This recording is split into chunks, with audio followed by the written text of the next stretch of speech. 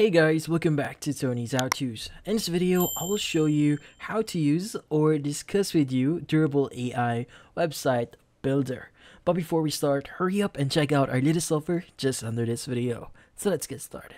So first thing that we want to do here is we need to open up any browser, go to durable.co, and from there access their website. Now, if you're not aware yet, Durable AI is a website builder wherein, regardless of what you know about building websites, you'll be able to build your own website through the use of AI, which is a great way for you to start or basically create a basic website. Now in this case, what we need to do first is we need to sign up to their platform. So at the top right of their website, you should see a sign in button. So let's go ahead and click on it. Now in the sign in page, you should be able to see an option that says sign up. Now in this case, since I don't have my account yet, let's go ahead and click on sign up. And from here, we want to click on get started. Now from here, it's going to ask us what type of business are you building. So maybe we want to say this is going to be a studio. Now from here, let's go ahead and enter this one and just click on next. Now from here, where is your business located? So in this case, let's just enter a business here or a location. But for now, I'm going to retain this location. Click on next. And from here, it's going to ask you what is your business name. So in this case, maybe I want to say this is the name of the business that I have right now. And from here, you could go ahead and just enter or press on enter or click on the option that says generate website. Now immediately it's going to start generating your website, so you don't need to do anything. And this is something really cool. It's going to be something that's going to evolve the current way of actually developing websites. And as you can see, it's going to say your website is now ready. Now immediately our website is now generated. So I didn't do anything. I just describe my business or the website that I want to receive or I want to get. And from here immediately I have different sections that I could basically edit. Now in this case, let's go to the very top. So what are the things that we could do here? Well, at the very top here, we have our header. So if you want to regenerate a style here, you could go ahead and click on regenerate style. But in this case, let's go ahead and click on it. And as you can see, it's going to change immediately. Now, also you have the option to change the other sections here as well. Now, if you click on the drop down option here, you have the content, the style, and entire section as well if you want to change those. Like for example, if you want to change the content, just click on content and it's going to regenerate those content. Now from here on, let's go ahead and sign up with Google here. And from here, let's just choose our Google account. And we were able to create our account in Durable. Now in this case, since we were able to create our account, additional options should now be available to us.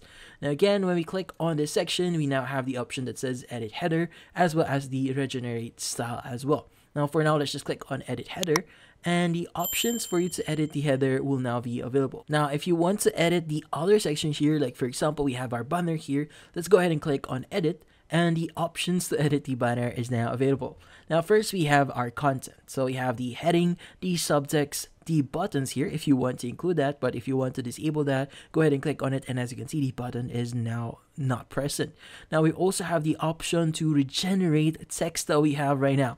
So meaning you don't have to think about anything. You could go ahead and just click on regenerate and it could basically make AI think for you and basically making AI customize the website for you. Now here we also have the styles option wherein you'll be able to change the color, button style, the heading, and even the background image. Now if you want to remove the background image, just click on this one, and as you can see, background image is now not present. Now we also have the animations here, the spacing, so we have the top and bottom and divider, border, and combine with header. So depending on what you select here or what section that you are currently editing, there's going to be different elements that you could change for that. Now in this case, we have this other section as well. Now here, let's go ahead and click on edit. And from here, the following information or sections, you could go ahead and edit this. Now in this case, we have the content here and the image that was actually used and the other text for that image. Now we have the image position, button style here, and the label. Now here we also have the option to change style. And in here we have the image fit, aspect ratio, rounded corners, animation, spacing, and a lot more. Like for example, let's go to content.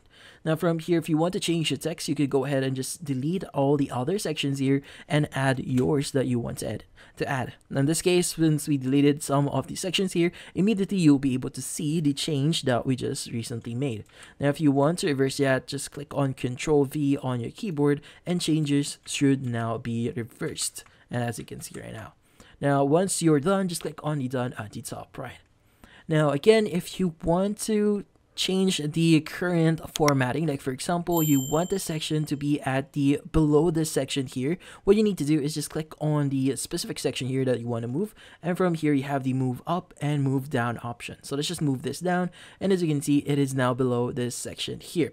Now as well, if you want to add new sections, just click on the add new section here, and from here you'll be able to choose different types of sections. So we have a banner here, Calendly, embedded, contact form, FAQ, Instagram, list, pricing table, location, and a lot more. Now for example, let's just choose Instagram here to add an Instagram section. Now from here, it's going to give you different Instagram posts for the selected Instagram account. So let's go ahead and click on edit, and from here you'll be able to see the Instagram profile that we could choose for this website, and as well as the style for this specific section. Now at the top right, we have the option to view our website. So at the top, you have the desktop, tablet, and phone, which is a great way for you to see how your website is going to look like on that specific device. Now here we also have the theme options if you want to change the color palette, the fonts, button styles, and a lot more. Now I also have the widgets here, wherein you'll be able to add widgets that you want to add into your website, like for example, Messenger chat, WhatsApp button, Telegram button, and a lot more. Now if you want to preview your website, just click on the preview button at the top right here. And from here, you'll be able to see the preview of your website. So if you want to get a professional domain, then you have to upgrade it to a plan. So if you want to upgrade, just click on upgrade now. And from here, you'll be able to choose the following plans. So currently, the free version here is for individuals or aspiring entrepreneurs who are just starting out and need a website.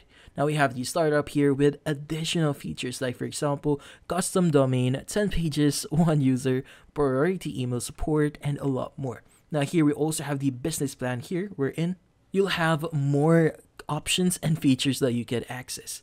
Now in this case, you could go ahead and use the free one here if you're just starting out, but if you decide later on to use the startup here, just click on upgrade now, and from there just follow the steps for you to upgrade your account.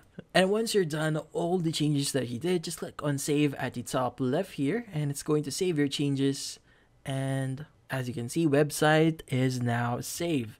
Now again, at the top right, click on preview website and just click on preview here, so for you to view or preview your website as you can see right now. And yeah, so that's about it. So thank you for watching. If you have any questions, feel free to ask in the comment section. If you enjoyed this video and found it helpful, you could use the link in the description to subscribe. See you in the next video.